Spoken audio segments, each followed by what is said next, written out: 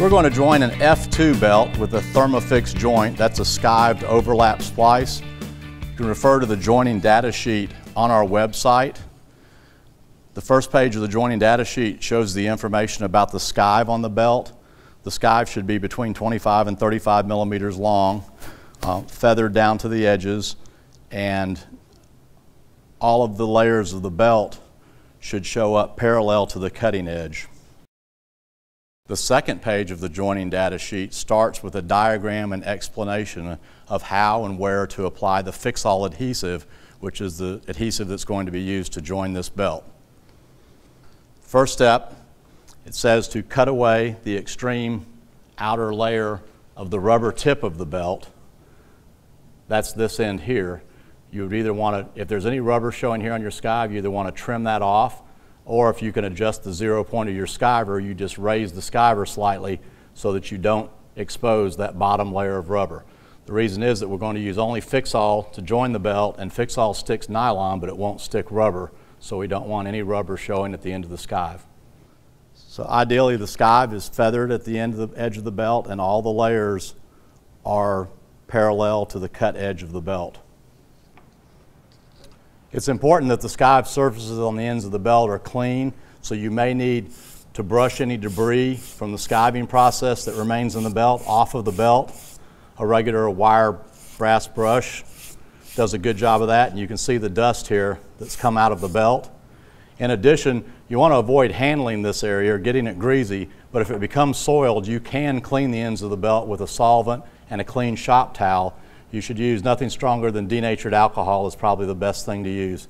That'll clean up any remaining soiling on the skive. Important to remember that you need to let the ends of the belt dry completely now so that all the solvent's evaporated before we go on to the next step of applying the adhesives. The next step is going to be to apply a match line to the belt. In order to put a match line on, we want to line up the layers of the belt so that the one end corresponds exactly with the opposite end of the belt, and put a mark. And then for the second mark, we want to lay the belt over on itself, make sure that the belt is straight and up to our first match mark, and then we can put our second mark down.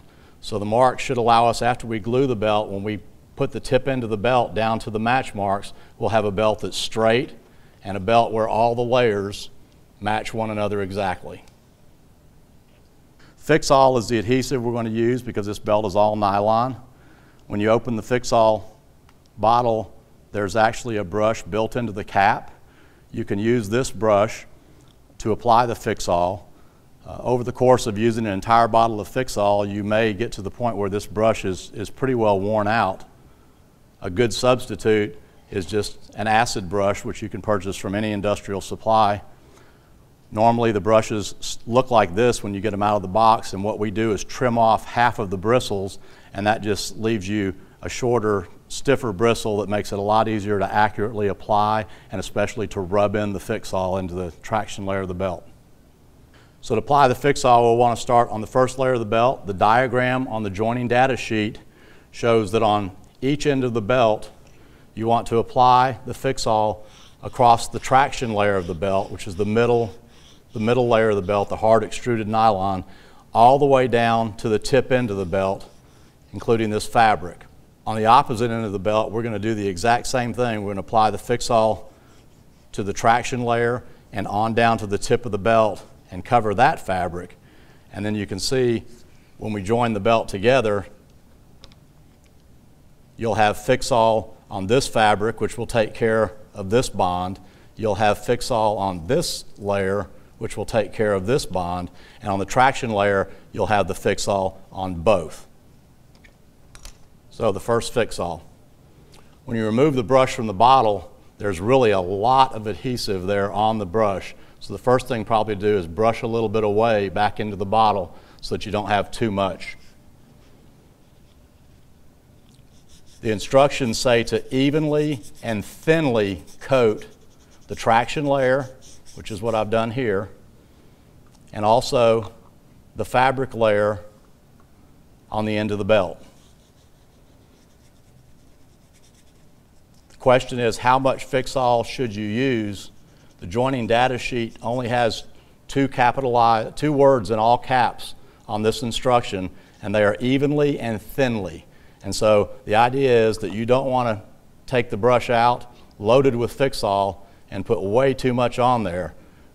A belt this size, this belt's 4 inches wide, you really need to brush a good part of the Fixol out of the brush so that you don't have too much on the belt. The next step is you want to rub the Fixol in on the traction layer. That's the middle layer only. And you want to rub it in probably about 1 minute for every 2 inches of belt width. So I'm going to rub this in for a good 1 minute to 2 minutes. Really rubbing it in. And what you're doing is you're breaking down that hard nylon layer, getting the Fixol to penetrate into it and make a really good bond. As you rub this into the traction layer, you'll feel it and you can begin to see it leaves swirl marks, and it begins to feel more like a pancake syrup or some sort of a heavier viscosity like that, as opposed to how liquid it was at the beginning. So now I've rubbed that in well, and now I'll go to the second side of the belt. Again, we'll dip into the bottle, brush about half of it out, and then evenly and thinly across the traction layer and across the bottom fabric layer. You can always go back for a little bit more, but it's difficult to take any off. And so again, I always suggest you really brush the excess out of that brush before you put it on the belt. So you can see we have the whole fabric covered and the traction layer covered, and now again I'm going to rub it in on that middle layer, the traction layer.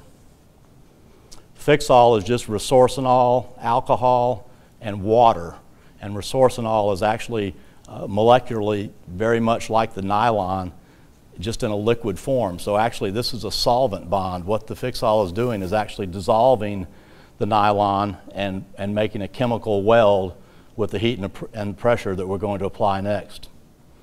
So again, I'm rubbing this in at least a full minute, probably closer to a minute and a half. Again, you'll feel it start to become very sticky, and that's what you want.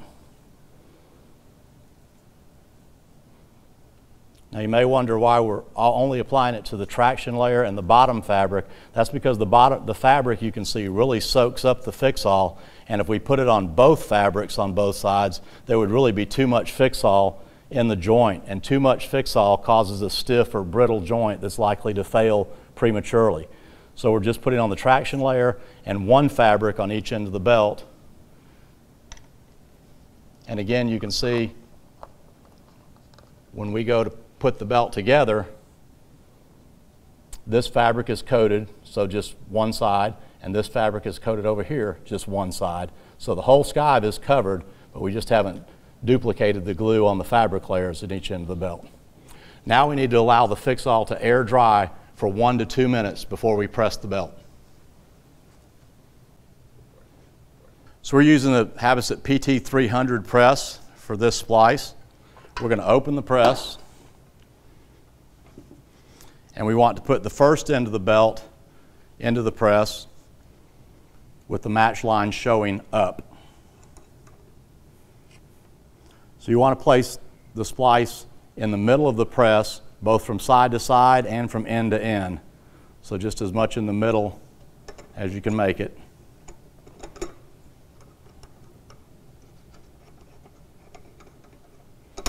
In addition, we're putting side pieces of scrap material, the same F2 material as the belt. It's important that it's always the exact same material. And we're putting that on either side of the belt,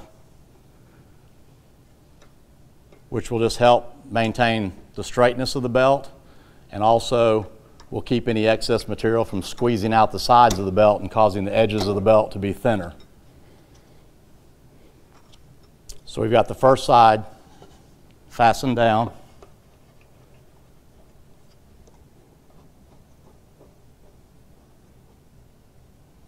so that everything's held in place. Now we want to bring the other end of the belt around and carefully position it, overlapping the belt right up to our match marks. It's always good to start a little bit high and work back towards your match marks. If you go the other way, you may risk rolling that bottom flap up under the belt. So start a little bit high and then just slowly move the belt down until you can see your match mark. There it is, and there it is. Now we'll just touch that down, see that we're exactly up against the match marks. Go ahead and press the belt down. Since the Fixol has air dried for 1 to 2 minutes, it's really quite sticky, and actually that belt is pretty firmly attached right now, although obviously not yet its full strength. Now we'll put the second hold down bar in place. We'll just ensure that the belt doesn't move during the pressing process. These thumb screws just need to be finger tight. Then we'll close the press. The PT-300 press instructions call for using a torque wrench to tighten the press. 17 newtons per millimeter maximum. So we have the torque wrench set to 17. And we just tighten it down until it clicks.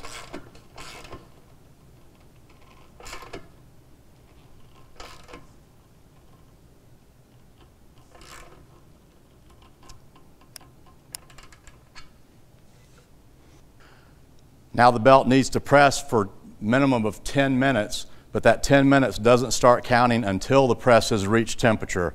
There is a pilot light on the front of the bottom of the press which will illuminate when the press is plugged in, and once the press reaches temperature, the light will begin to cycle on and off, and it's at that time that you begin the 10-minute countdown. Power light is still on the press, but the thermostat light has gone out. That means that the press has now reached 120 degrees centigrade. So we want to set our timer for 10 minutes.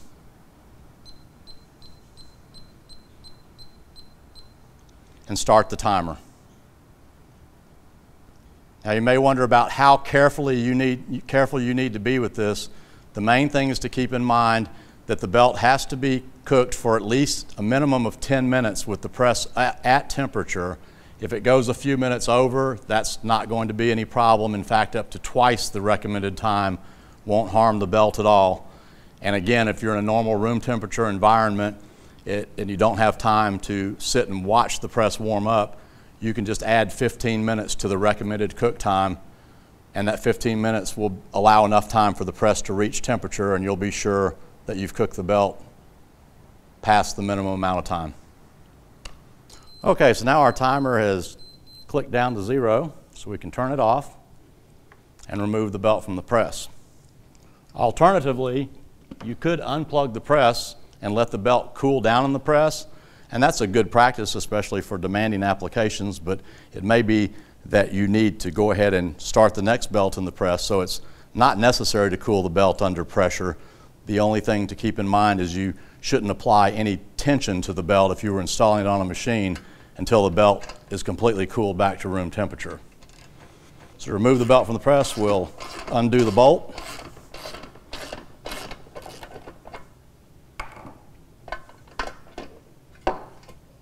Open the press. Remember, these surfaces are very hot, so careful not to touch them. We'll undo the hold down bars, and we can remove our belt from the press.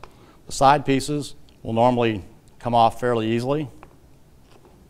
Okay, when the belt's removed from the press, the quality checks that you can do are just to make sure that the belt stayed aligned right up to the match marks where you placed it. If you applied a correct amount of Fixol, at most you should have just a little bit squeezing out the edge. You can feel it here, just the least little bit.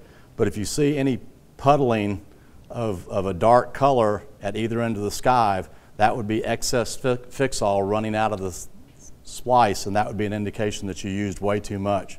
So if you use the right amount, You can see that the belt's completely sealed on the edges. There's just a little bit easing out the edges of the splice, and that can be buffed off with a sanding wheel. And of course, the belt should be straight.